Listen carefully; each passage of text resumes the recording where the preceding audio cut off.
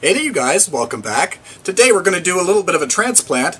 I'm starting to get into plants that are probably better for me to grow, things that are lower light that I can grow throughout my house, and yeah, maybe a little bit low care, things that don't require constant watering. I say that, but I'm starting to grow calathea, so that just goes out the window. Self-watering pots work for me though.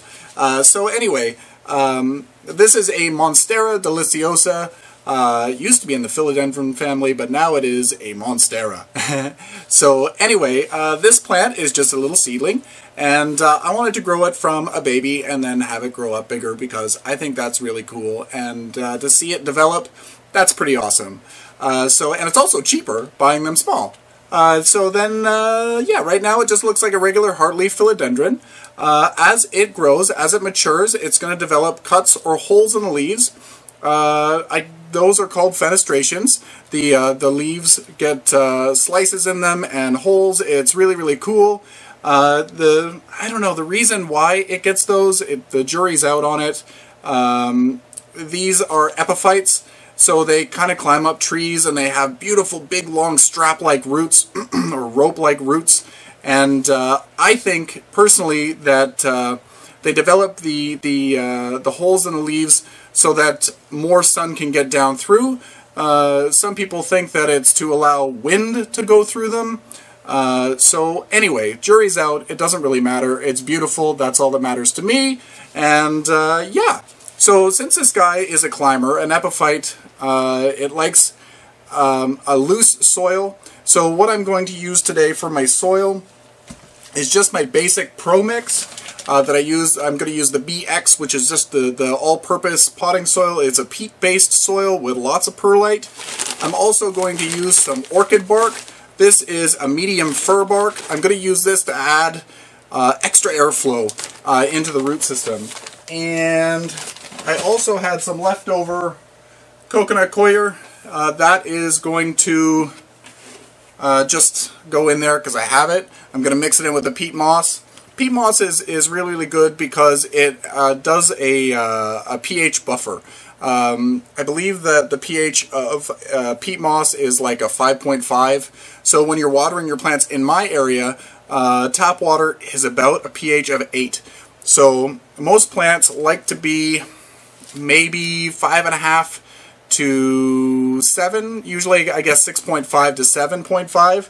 So my tap water is just a little bit too alkaline for most plants. So over time, the soil gets to be too high of a pH, and it really has trouble. The plants have trouble taking up the nutrients, and in that you might see some yellowing of leaves or whatever, nutrient deficiencies.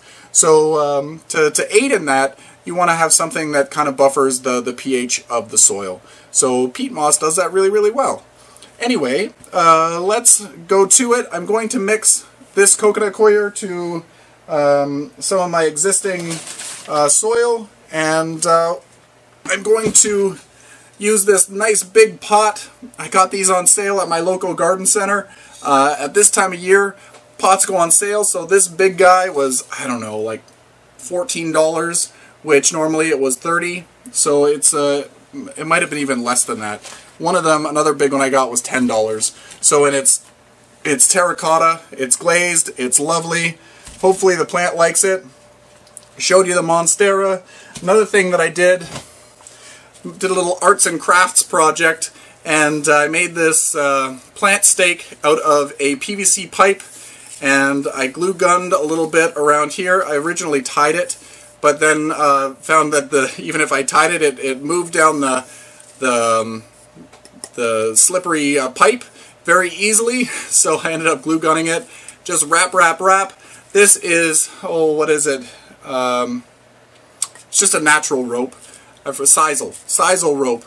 So this is a little bit porous, so the roots, when they get here, they're going to naturally want to cling to it. It's not moss, so they're not going to be able to grow into it so much, but they're at least going to cling to it.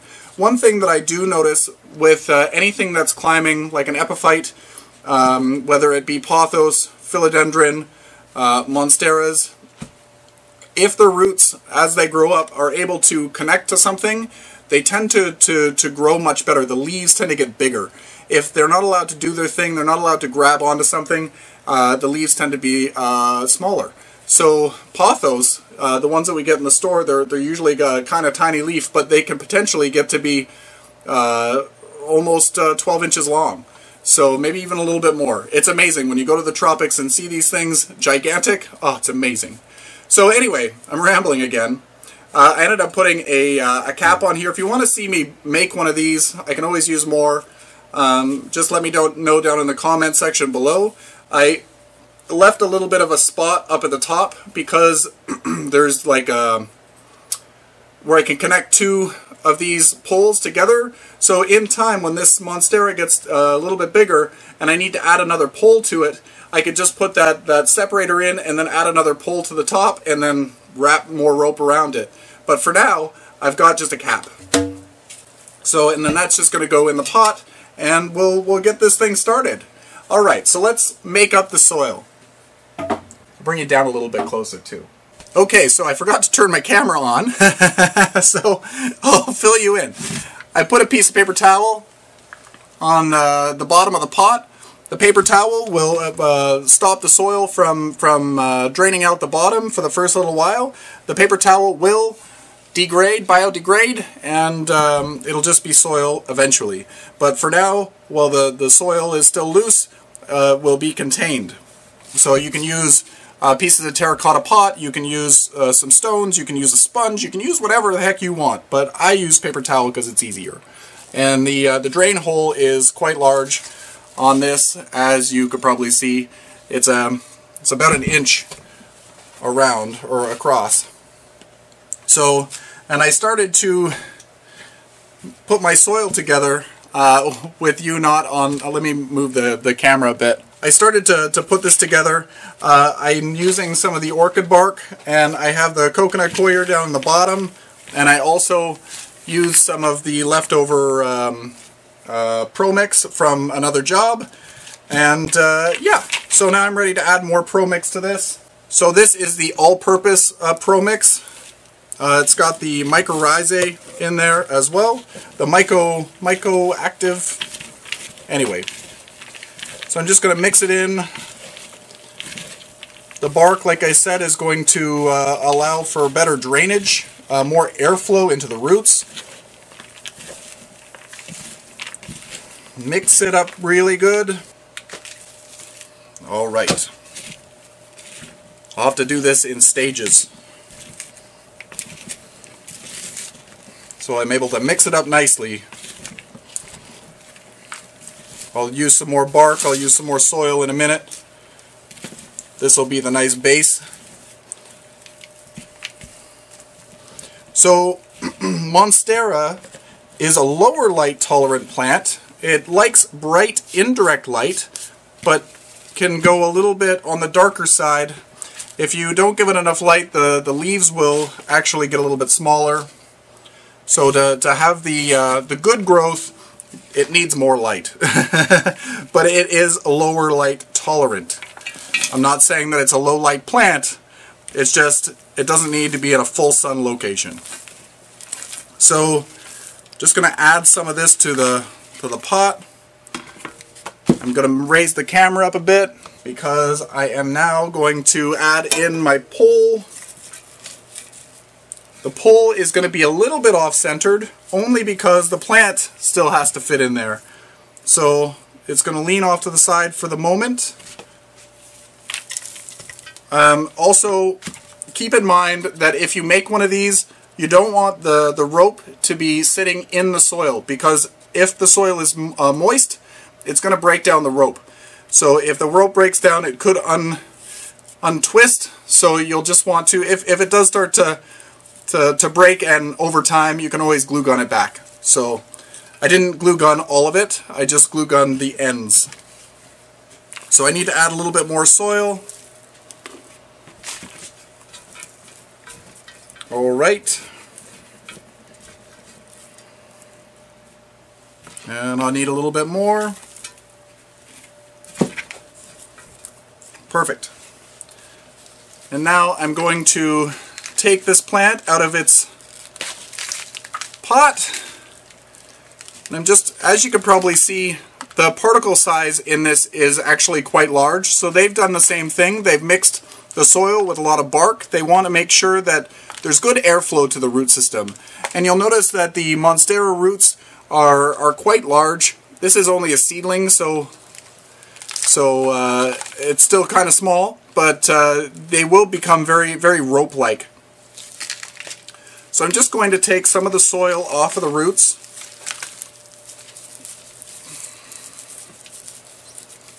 And I see there's some slow-release fertilizer. I might add some slow-release fertilizer into this as well.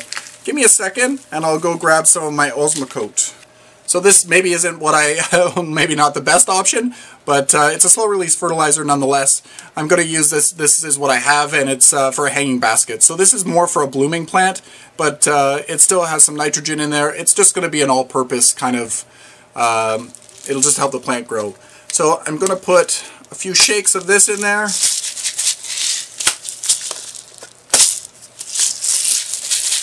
There we go.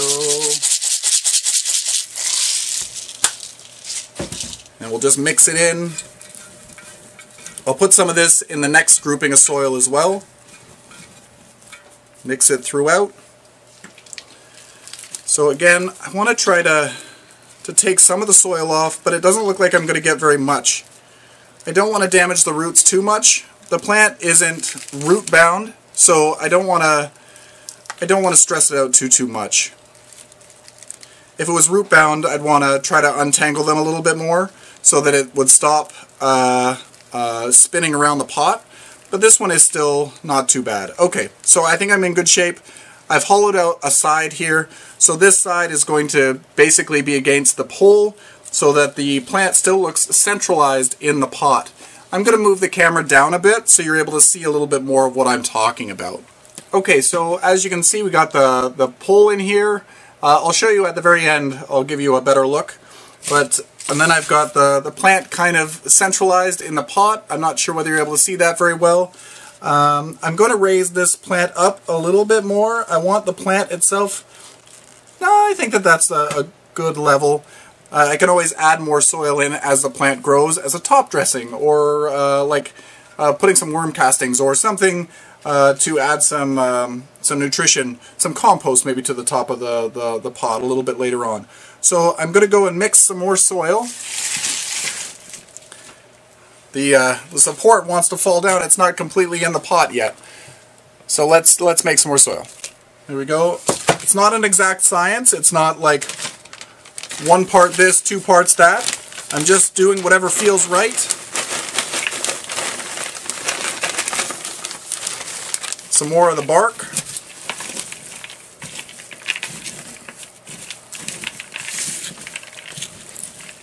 Trying to make sure that it's going throughout. You could use a fine bark if you have it. You could take the bark out if you don't. You can add extra perlite.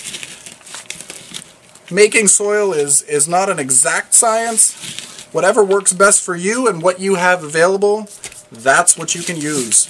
Some coarse sand might help you out. That grow stone that I also use from time to time, that would work as well. Just going to add some more slow release fertilizer. Mix it in here.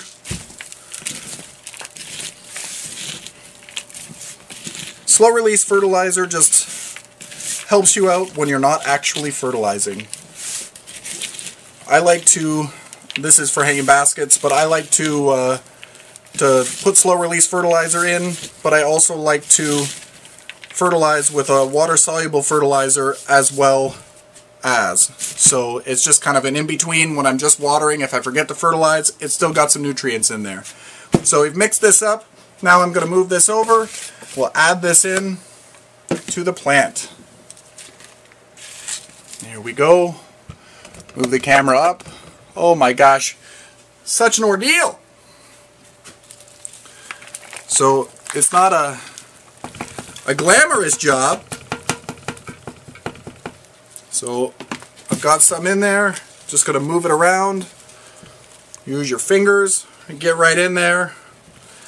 People were doing a study saying that getting your hands dirty makes you feel better. So get in there, make your hands dirty, lower your stress level. Unless you hate plants, then it might increase your stress level. But if you're watching this, you probably don't hate plants. So, okay.